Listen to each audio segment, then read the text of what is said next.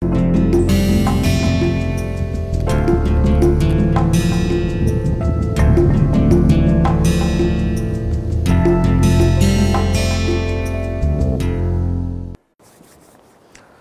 Yesterday, what we did was that we talked about the post traumatic stress, and we also discussed about the argument that whether it should be designated as a disorder or not. And then we finally came to a point where we did touch upon the issue that only a selective percentage of the people who suffer extreme adversity in life, they only develop post traumatic stress, and this had led to another construct what is called as post traumatic growth. We saw the definition, we also saw the spheres in which the changes are prominently visible. Today we are going to talk about two of the theoretical models that tries to describe how a person grows in the aftermath of a traumatic experience. Now, this is the functional descriptive model given by Tversky and Cohen. What they say is that you have a pre-trauma state. Okay. So, do not note down this structure, no? I will mail it to you. So, there is no point noting it down. So, you have a pre-trauma state, that is when the actual catastrophic event took place, the period before that, and then you have something called seismic event. What Tversky and Cohen did was that they said that the traumatic experience of life can be compared to a severe seismic event, okay, a major earthquake, where the alignment of a whole lot of things changes. Okay. So, they said that actually what happens, that a seismic event comes and then it challenges you at three different fronts. One, it challenges you to manage your emotional distress. So, the overall the outcome of that traumatic experience would be extreme distress, which you will have to manage. One. Two, there might be extreme challenges that basically questions your schemas, your belief and your goal. Schema is like, say, you have understood that this is what world is, this is what a particular relationship is. Okay. So, that whole fabric gets challenged, you have to reinterpret them. Your belief changes. Okay. Usually we all have a tendency of somehow expecting that these things happen, but it cannot happen to me. Okay. So, when it really happens to you, then your belief gets shaken, and the goal that you have set for yourself, your intermediate goals, maybe your ultimate goal, okay, that gets challenged.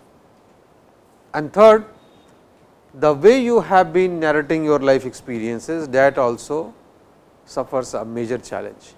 Okay. Now, the challenges at all these fronts would primarily mean, okay, that you have to struggle a whole lot, okay, in terms of overcoming the distress, managing the distress, in terms of redefining your life narratives, in terms of reinterpreting your own belief, goals and schemas. Okay. Now, the challenge that we see at all these spheres, okay, they finally make you ruminate. Okay. Now, in psychology we talk about two different processes, opposite processes, rumination and reflection. Okay. You know the distinction between the two. No.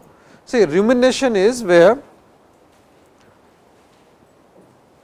first before coming to rumination, just think of the usual life experiences. No, if you are told to recollect your own experiences, okay, of whatsoever had happened to you, you would have a whole range of experience. So, part of the experience which would be very, very positive, which will make you very happy when you reflect, when you look back on that, part of the experience which will make you very sad, and so forth. because the experiences would always be basically a mixed bag. Therefore, there are people who at times when they have to recollect their past experiences, they choose only negatively charged experiences. You know, I had a friend who behaved very badly with me. Even my father once did so. There was a stranger traveling with me, he also did so. So, what you do? These are discrete phenomena. No? Something happened at 6 years of age, something happened at 12 years of age, something happened at 26 years of age, but then you know selectively pick and choose and weave them together. Okay. Such type of recollection of your experience is ruminative. Okay. The opposite process could be reflective in nature. Reflective process would mean that you again look back at your past experiences and you say, you know, life for everybody would always be a mixed bag. I also had some adverse experiences, but now when I look back, I think for many of those things I myself was responsible. Okay, if I would not have done this, then this would not have happened. That person, I did not do anything, but he did something bad, but you know human beings are like this. Okay. So, the ultimate thought that you finally gain in the process of recollection is not negatively charged. Usually, it is either positively charged, or what you do is that you remove the valency, the negative positive charge of that experience you remove, and therefore, overall in the reflective mode you say that okay, I think I did something wrong, I do not know, probably I have understood it much better now. So, overall if you think, okay, reflective thoughts would be positively charged that way. Okay. So, that is the difference between ruminative and rumination and reflection. And in this case, according to the Tredeschi's and Cohen's model, okay, once your certain things in your life are challenged, you start ruminating. So, all negativities will come back to you, and mostly they are automatic and intrusive in nature. Okay. So, you do not try to recollect your experiences of the past, but it starts pouring in, that is the intrusive thought. Okay. Now, when this happens, two simultaneous processes will take place. One, there could be a process of self disclosure in the form of writing. So, you start making a note of your adverse experience, you start talking to others, what actually happened to me. Study, we took an example of somebody who was serving at Shamiana restaurant when 26/11 took place. You talk about your experience, okay. Or you know participate in praying. Okay. So, these are the methods of self disclosure. Basically, what you do is that you have all those ruminative thoughts and you start sharing. Two forms of sharing are verbal sharing. When you talk to others, it is a verbal sharing. In the case of prayer also, you talk to God, it is a verbal sharing. In the case of writing, you note down you pen down your experience. Okay. Then what happens? This rumination undergoes reduction of emotional distress. Okay. It also leads to management of automatic rumination and disengagement from goals. So, because you have been involved in certain type of disclosure, so finally, you realize that you are able to see somewhat decline in the emotional distress which you initially experienced when the seismic event had taken place. Okay. So, this by default means that self disclosure as a module helps an individual minimize the level of emotional distress. Now, this automatic rumination that was taking place, okay, where all those intrusive thoughts were coming, okay, you think that you are now able to manage them, okay, but still you find that you are still disengaged from your goal. You do not find the earlier goals that you had set for yourself, you do not find still it very charming, and therefore, you do not move ahead that way. Then gradually you come to a state where you have more deliberate rumination. Deliberate rumination would mean that you make an effort to recollect those experiences. Okay. Now, it is no more automatic. Okay. Your schema undergoes changes. So, the way you were interpreting life, the way you were interpreting the worldly phenomena, now you have a fresh definition of it. Okay. And then certain new forms of narratives will develop. The way you used to explain your life experiences, that will certainly undergo a big change. Okay. Now, at these two steps, when you have the reduction of the emotional stress and when you have more deliberate rumination, okay, social support plays an important role. Okay.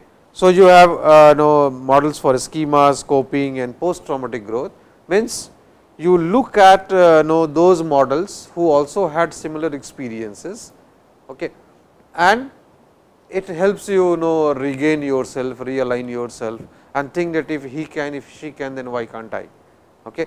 There would be no other forms of social support mechanism, okay, and social support mechanism further facilitates the reduction of the emotional distress, makes the rumination process more deliberate, rather making it more and more automatic. Okay. It also finally helps you what you call reshape your own representation of the world, the life experiences, and therefore, it plays an important role there. Now, after all these changes have taken place, when you realize that you have change in your schema, when your life narrative changes, the stage that you attain is the stage of post traumatic growth. Okay. This post traumatic growth in turn makes you more wise, okay, and your wisdom in turns constantly gives a feedback to your post traumatic growth. Simultaneously, these challenges that you had experienced long back, okay, it keeps on coming as enduring distress, okay, and it hits you. Okay. So, this primarily would mean that even though you have evolved as a much better human being, okay, the catastrophic experience that you had, you do not forget it. Okay. That distress will at times haunt you. Okay. The only good thing is that because now wisdom also keeps on giving feedback to you. Therefore, once your earlier traumatic experience flashes back, okay, your wisdom also tells you that yes, I know that, I still remember that, but it keeps happening. It has happened to 1,004,096 people in this world till now. Okay. So, this is how this model tries to describe how post traumatic growth takes place. But I must tell you that this is again a theoretical model. Okay. Then comes the other model, what is called as the organismic valuing theory. Those of you who have gone through PSY 151 course, okay, must be aware of this. There was there is a school of thought in psychology called the humanistic and existential psychology. Okay. Humanistic and existential psychology basically professes the importance of the person. Okay. So, you as an individual is always given utmost priority compared to rest all psychological processes that are taken care of while defining your psyche. Okay. Organismic valuing theory runs on the broader framework that has been given by the humanistic and existential thought in psychology. What this theory proposes is that you have a normal baseline level, then you experience the trauma, okay. And when you experience the trauma, two possibilities are there. Okay. Either you assimilate the experience or you accommodate the experience. Okay. If you accommodate the experience, then again it could either be a positive accommodation or it could be a negative accommodation. Okay. Now, assimilation and accommodation would be like say you have a thread like this, okay, and you take a crystal or say you take another thread, okay, and put it near the original thread that is running continuously. Okay. So, if it is just as an extra addition, that is what is called as assimilation. Okay. Accommodation would be where the running thread, okay, accommodates, it leaves a space, so that the new thread can be put inside and it could be woven along with the original thread that is continuously running. So, accommodation and assimilation of experience is like this. Okay. So, when you have your continued life experience with an additional attachment, that is the process of assimilation. If you are able to assimilate your experience, okay, according to the organismic valuing theory, you are finally able to regain your pre-trauma baseline. So, the state where you were before this seismic event, okay, you would invest some time in trying to assimilate your experience. Once you have assimilated it, you will go back to your pre-trauma baseline, you are able to run your life the way you were doing that. If you are going to accommodate your experience, okay, means if you are going to realign your past experiences, so that the new experience can be fitted into it, okay, then there are two possibilities, either you positively accommodate it or you negatively accommodate it. If you negatively try to accommodate your experience, then according to this model it leads to psychopathology. Psychopathology in this case would mean post traumatic stress disorder. Okay. And if you are going to positively accommodate it, okay, then you attain what is called as post traumatic growth. Fine. Again, this is a theoretical model. Okay. But because this model was proposed as initially as part of doctoral thesis, therefore, some amount of empirical data is involved in terms of proposing the model. Okay. The only difficulty as of now is that there is not a very prescribed route, okay, that positive accommodation means if it is done this way, then it is positive.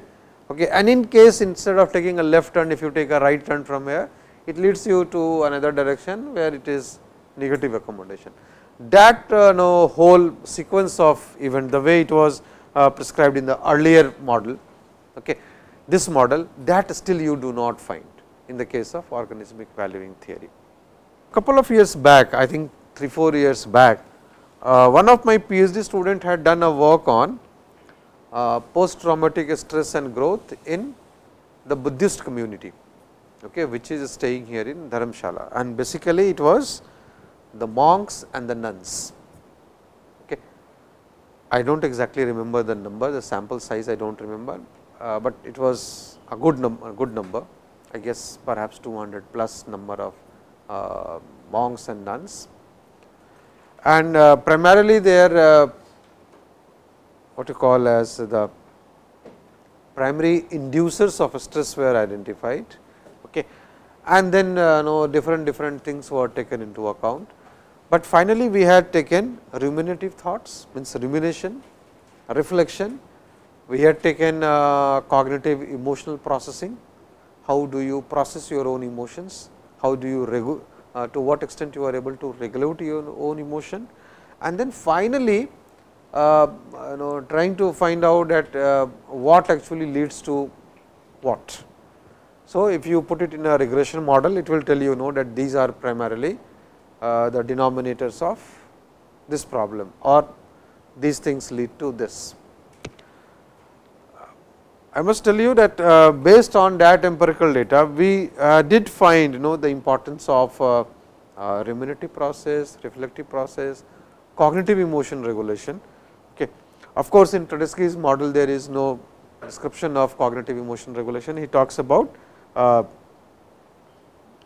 the distress factor, emotional distress, and the intrusive nature of it, the automated nature of it, and then reduction in the nature of emotional distress, and finally, making the rumination more and more deliberate from the automatic end. So, partly what we empirically found out from the Buddhist community here in India was endorsing this model. At the same time, assimilation of course, we did not check, but what was very interesting to observe was post traumatic stress and growth. It might appear that either you develop a pathology or you develop a growth pattern out of your traumatic experience, means either or, but in reality either or situation does not exist. So, there could be a possibility that you are still under distress, extreme emotional distress, but still you are evolving. And for certain duration, the stress and the growth can run parallel. After a particular limit, then you realize that the growth starts surmounting the stress, and this is how you are able to manage it. So, that was all about stress and growth. There is another thing that we could have talked about, but we would deliberately not go into the details of it, what is called as acute stress disorder. The type of stress we were talking about here was primarily a simple or a complex type of stressor, which leads to certain changes in the psychological, behavioral and the physical spheres. But we did not go into that domain of stress which is clinically considered to be disorder. Deliberately I thought initially we will do it, but then I thought that there is no point talking about stress as a disorder. So, we have deliberately I have removed it from here. So, we would talk about the acute stress disorder. Fine. Now, we would talk of two positively oriented constructs in psychology, resilience and coping. This is a definition given by Langer. He says that resilience actually is the ability to restore balance following a difficult experience and integrate it into the backup of one's total life experiences. So, primarily this is your ability to bounce back once you start sliding down. So, you have a difficult experience, but resilience gives you that strength to restore your balance. But interesting thing also is that it finally gets integrated into your total life experience. This primarily would mean that there are different words also, I must tell you that nowadays in scientific terminology we do subscribe to only one term called resilience, but you would find many synonymous words being used in the literature earlier, like hardiness was one construct which actually defined resilience. So, altogether if you make a literature survey, 6-7 different types of words were being used to describe this phenomena. But gradually now people have come to an agreement that all these words, synonymous words, actually represents resilience, nothing else. Now, what happens? It is basically it reflects the perseverance of an individual to certain affective, cognitive and behavioral situations.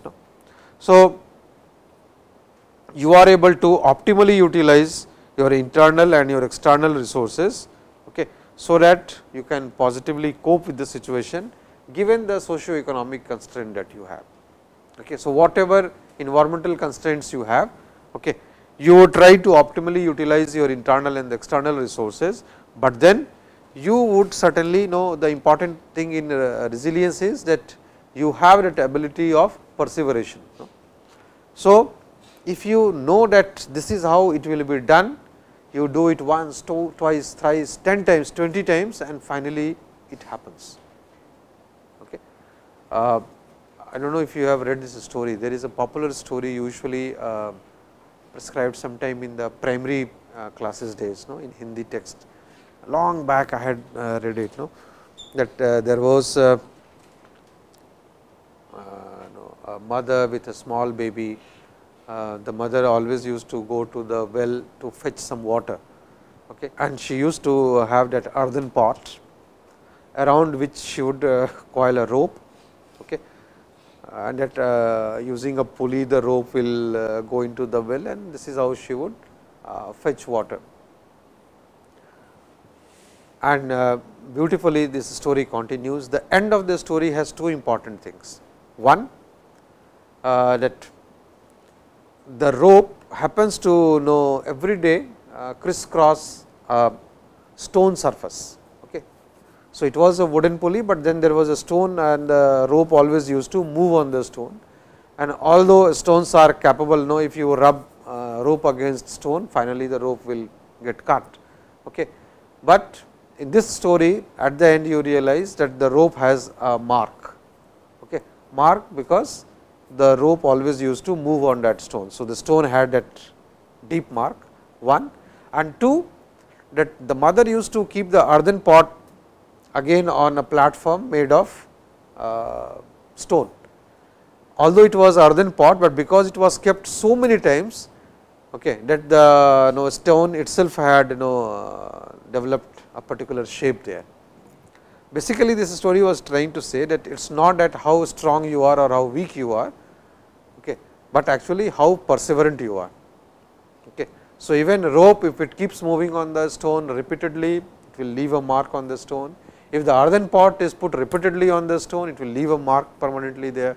Okay. So, perseverance, when we talk about with respect to resilience, is equivalent to the phenomena that was described in this story. Okay. It could be an affective perseverance. Imagine situation where people are passionate about a cause, they fight for a cause and they themselves suffer in this whole process. Okay. And you would realize that these are the people whose passion does not die, okay, because of their adverse experiences. So, the experiences might be extremely adverse, but they will not lose their passion for whatever they are doing. And there could be both the positive and the negative interpretation based on from which side you are looking at the phenomena. Okay. But then people who are actually indulged in that process, okay, and are convinced that they are doing it for a greater cause, you would realize that their affective component becomes more and more stable in that process. So, is their cognitive process, their whole thought, they have well thought the things before they have entered into this periphery, and now they are well determined that if not during my lifetime, during the lifetime of my second generation, third generation, but one day this change will come. Okay. Look at all all those who were involved in the freedom movement, for example. Okay. Many of them died. They did not know what will happen next, but they were convinced in terms of their thought processes that it has begun, it will take time, but if not during my lifetime, maybe my next generation, and if by not even by their time, then by the time the third generation comes into being, one day the target will be achieved. Okay. That is perseverance in their thought process. Similarly,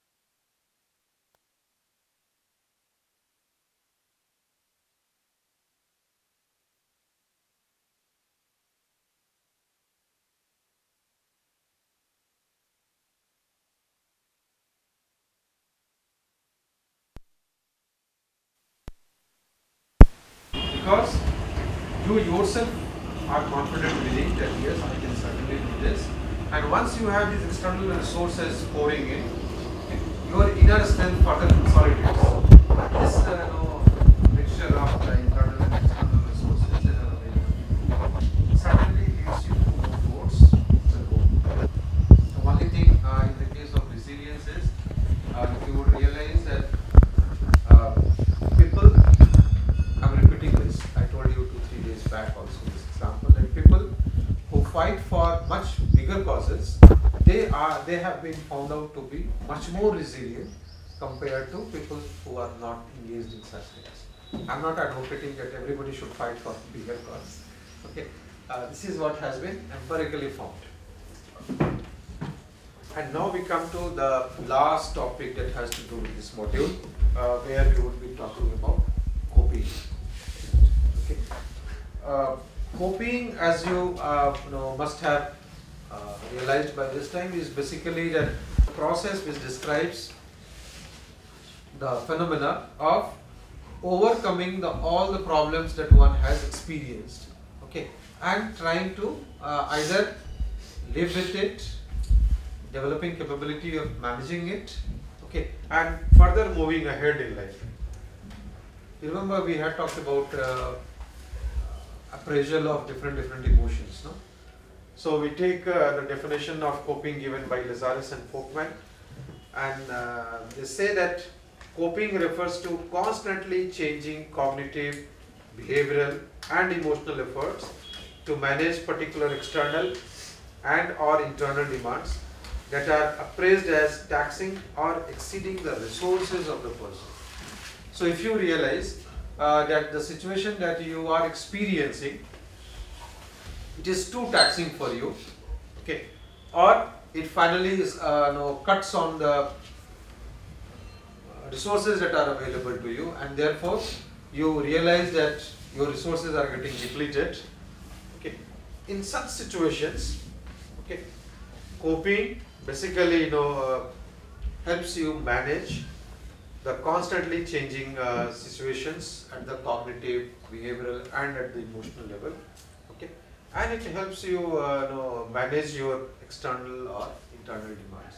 So it would say, like, if you take the example of a seesaw, okay, your demand would certainly will be overpowering in the beginning, and then coping comes into picture and it helps you strike that balance. So it refers to the cognitive way of managing the intake of emotionally arousing information. The moment you realize that your resources are being depleted, it's a great sense of discomfort to you, okay, and the discomfort that you experience, okay, will finally lead to certain degree of emotional arousal, and therefore coping provides you a cognitive mechanism of managing those emotions. In terms of explaining how many types of coping do we have, okay, it's very difficult to say. If you make the list, it will be a much longer list if you look at the overall development in this area. Primarily, if you take different types of coping and put them in terms of approaches that has been taken, okay, you can do it twofold. One, what is called as problem-focused and emotion-focused coping approach. This is the initial proposal that was given by Lazarus and Folkman. Okay, and little later, when people started talking about cognitive coping, and nowadays people also talk of something called proactive coping. So, what is problem-focused coping? Problem-focused coping includes effort which talks about direct control and change of the sources of psychological burdens, such as learning new skills, removing barriers, generating alternative solutions. So basically, the coping is looking ahead with the situation in terms of a whole set of problem. You break it into pieces, okay, and for each of the subset of the problem, you formulate a new solution. Okay, and because you are now able to manage it, okay, because it says no that you cope in terms of say learning new skills. Now if you learn a new skill, this basically means that you had a problem and you realize that you are not capable of handling it with the given type of resources that are available to you, unless you learn a new skill, and therefore you learn the new skill. Okay. Now because you have learned a new thing, therefore you are able to handle the situation. It could be no, as small as a situation like say going to the pre-primary schools. Okay. A child who visits the school for the first time and finds it extremely difficult even to stay for 2 hours in the school. Okay. From that point, when you finally come to a level where 2 hours of non-stop lecture and you can still listen to it. Okay, 3 hours of lab session and you can still participate there. Okay. So that's like developing new skill. The nature of the problem keeps on changing. The demand that is put forth in front of you, that also gets magnified gradually. But along with the magnification of the problem, okay, you also keep on adding new skills to yourself, and therefore you are able to cope with it. That's problem focused coping. Emotion focused coping basically refers to managing the emotional responses to the stressor, such as wishful thinking, seeking emotional support, or social comparisons. Now wishful thinking is an interesting construct in psychology. We won't go into the details of it, but you would find very interesting type of descriptions. Even some amount of empirical research has also taken place with respect to wishful thinking. It's more like say, if this would have happened, then that would not have happened. Okay. There is another word in psychology used for this, what is called as counterfactual thinking. Counterfactual thinking is something has happened, you reflect back and you say that this would not have happened if that would not have happened. Okay.